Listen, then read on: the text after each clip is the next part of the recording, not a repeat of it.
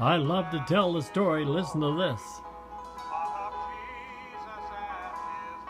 Yes, I want to tell you politicians, listen up. Ask him in before the meetings. And all these foreign countries look to you as it should have been years ago.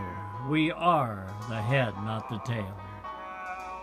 And the Lord will bring us back to that, and that's a matter of fact. Go to Him.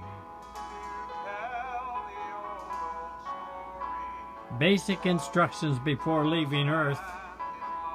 Go to Him in earnest, fervent prayer. Just one man can turn this world around. What can a group of leaders like you do? Including you, Mr. Obama. I pray for you. And I hope and pray that you look to the Father God before making any more decisions, even on, what do they call it? The people on the bus and the streets say, what is it? What is this new program called? It should be Medicare, but it's gotten to be the Obama plan.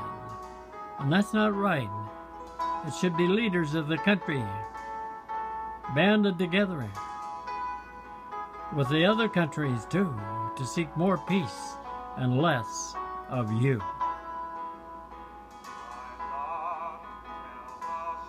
And the you in me is humble, and I pray the you in you becomes that way too. This country needs a leader that is willing to let God groom him at the young age he is, and he may be along again for next term. We'll leave that to God.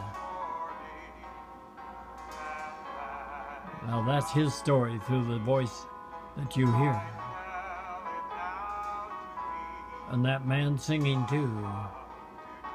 He walks with Jesus and tells the story through song.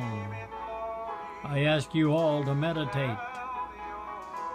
And I promise you, before long, you too will know the power of the Holy Spirit and the compassion of Paul and the love of Jesus is for all people.